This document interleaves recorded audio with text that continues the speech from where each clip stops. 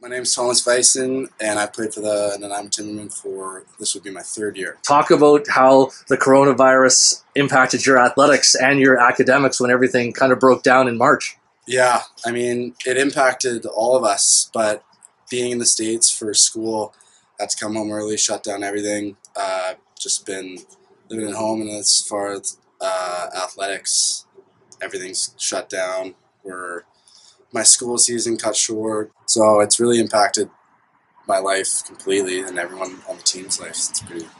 What do you try and do to stay in shape? Especially with like all the boxes, public boxes shutting down, or they're removing the nets, so you just gotta kind of find an area to play some wall ball, do a variety of home workout kind of things. Body weight stuff's been important, so just yeah, I mean, looking after yourself, like athletically and mentally during this time, it's been big. In the regular season, in the playoffs, talk about a couple of the highlights and moments that stand out for you. Really, just getting there was a huge accomplishment for the team and me personally.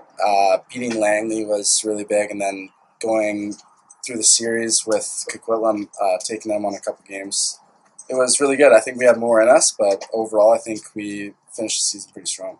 There was a lot of personal accolades for you last year. Is there one that stands out and maybe makes you the most proud from your season last year? Yeah, I mean, being the top goal scorer in junior year was outstanding to me. I think that it wasn't just a personal effort, it was the team behind me as well. So achieving that was incredible to me. I was really happy with how I played last year and how the team played, and then moving on to receive the Nanaimo Team Athlete of the Year award was really special.